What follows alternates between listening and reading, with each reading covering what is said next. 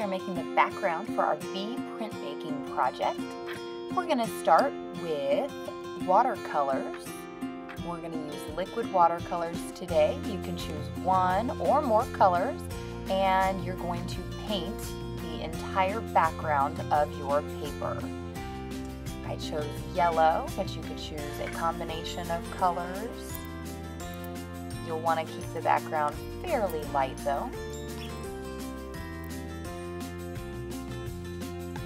Next, I'm using some orange liquid watercolor to do some splattering on my paper. You just tap the brush against your finger and the splatters will come out of the brush.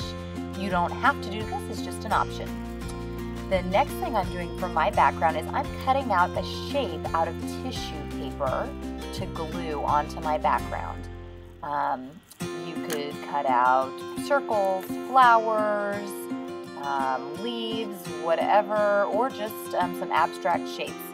I'm using just some regular Elmer's glue, but painting it on. You do have to be a little patient with this process because sometimes the tissue paper gets all wrinkled up. Another option would be using rubber stamps.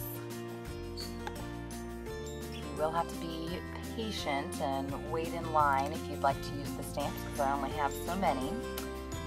Another option for you would be using bubble wrap to stamp your paper.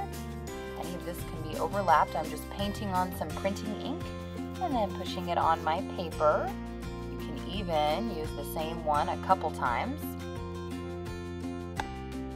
And there's my background. Later we'll be adding to this project, but for now we have the background, and here is another option. Again, this one I use the tissue paper, the bubble wrap, the stamps, just in a different way. So you have lots of options: watercolor paint, splatter, tissue paper cutouts, rubber stamps, bubble wrap. So have fun!